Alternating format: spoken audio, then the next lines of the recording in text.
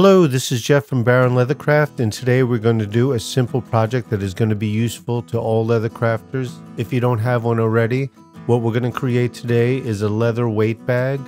These leather weight bags are a great tool. What I use them for is to hold down the leather sturdy, so when I do tooling on the leather, it keeps it from moving around and jumping around. For that reason, it makes it a lot simpler and it's a lot better than using tape.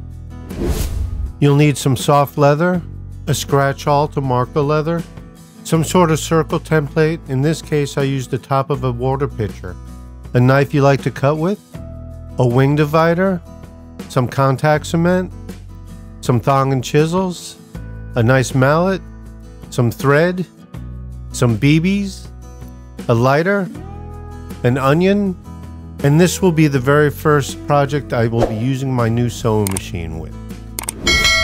You want to start out by choosing the piece of leather that you want to use, and in this case I used a piece of Laredo Crazy Horse. And now I'm laying down the pitcher top, and I'm going to go ahead and use the scratch awl to create a circle around it as my template.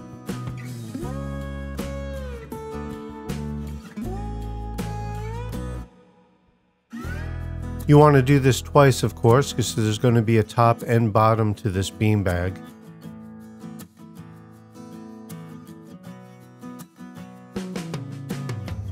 There you go, there's our two circle pattern. Next, I'm going to go ahead and use my clicker knife. This knife I like to use on soft leathers because it's just really easy to control. Just follow the circle pattern you created with the scratch awl. It makes it a lot simpler.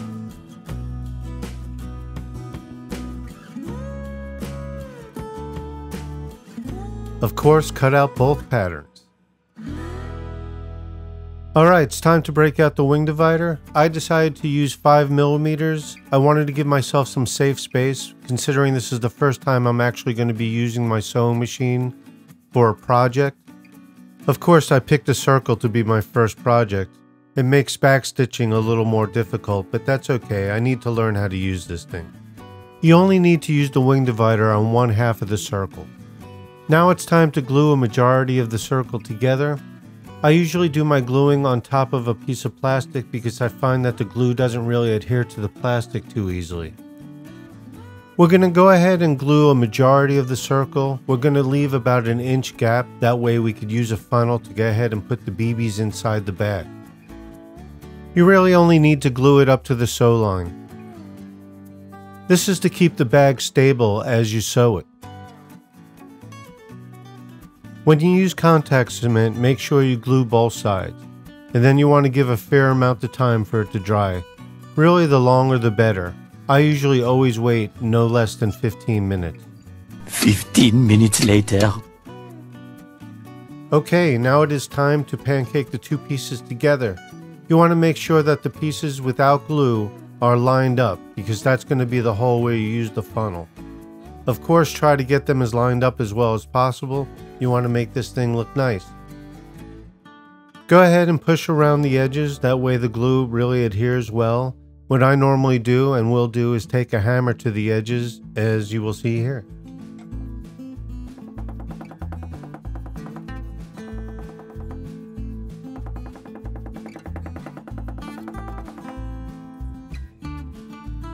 There we go. You don't want too big of an opening because you don't want to pour the BBs in it and then have them all pour out. So that should be perfect. At this point, you want to go ahead and put your stitching holes in if you're going to be sewing it by hand. Since I'm using a machine, I'm going to go ahead and mark little start and stop points. That way I don't sew over the hole that we left open to be able to put the BBs in. Here I am using my sewing machine slowly. You see right here I'm about to backstitch, and I have to actually curve it as we backstitch. I'm really looking forward to being able to use this machine correctly. Just practice makes perfect. I was happy. On the most part I was able to keep this stitch pretty straight, and that's around the circle. What I'm really working on is the starting and ending of a stitch. If you don't do it correctly, it could look all sloppy and bunched up. There's nothing like hand stitching, that's for sure, but the sewing machine will save me a lot of time.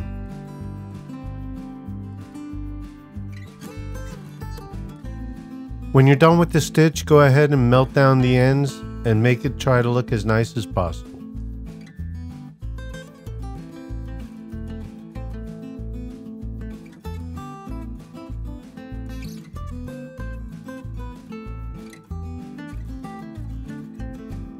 The beginning and the end of the stitch didn't come out that bad. Now we have space to go ahead and put the BBs in, and I'm going to have to finish sewing up that hole. First we'll glue it, but not until we put the BBs in.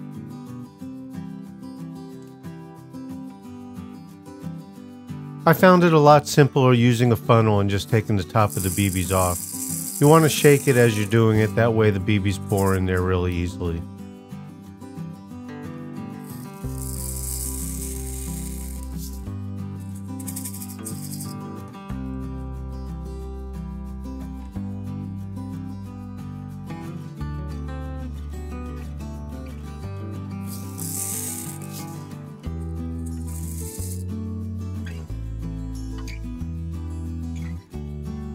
When I was done, the beanbag came out to 1 pound 3.3 ounces with the clip. It's actually 1 pound and 3 ounces without the clip. Now it is time to seal the bag, so we're going to go ahead and glue what is left of the hole that's open. And of course you want to glue both sides.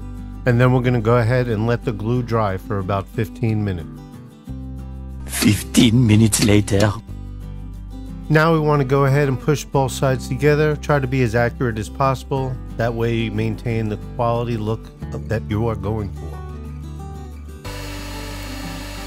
Alright, now I am going to go ahead and close up that small hole with the sewing machine. It's actually a little more challenging considering how short of a space it is, that you have to start the stitch and then back stitch at the end. But it came out pretty good considering I'm a novice with the sewing machine. Now you want to go ahead and finish the stitch by clipping it and going ahead and melting down with the lighter. You do the same thing you do with the sewing machine as you do with the hand stitch. And that's the project. It's completed. It's a great little project because this is something, like I said, we're going to be using a lot. I know some people out there are going to be tempted to use lead, but actually do not use lead. It's not safe. There have been instances, from what I've read, where people have gotten lead poisoning because it'll grind up inside the bag and become dust. Once again, thank you very much. I really appreciate it. If you don't mind liking this video, that would be great. If you feel like subscribing, excellent. Either way, take care and be good to each other. Take care. Thanks.